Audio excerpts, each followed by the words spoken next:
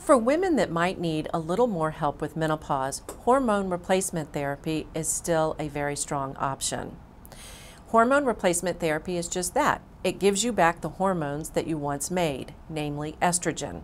Once estrogen is added back, your menopausal symptoms will be relieved almost immediately. Hormone replacement therapy comes in all types, shapes, and forms. You may take a hormone by mouth.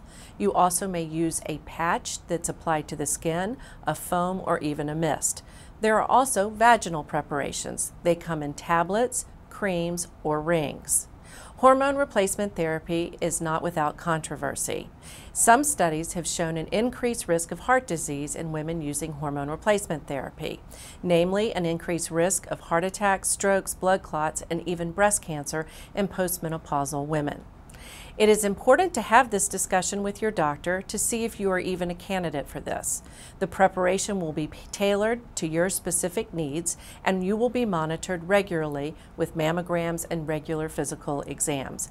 But please remember, hormone replacement therapy should not simply be dismissed. I tell people to weigh the risk and the benefits and their quality of life.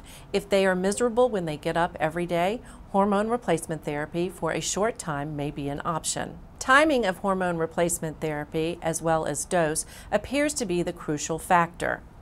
You must start hormone replacement therapy as close to menopause as possible, use the lowest possible dose necessary, and discontinue hormone replacement therapy after a couple of years.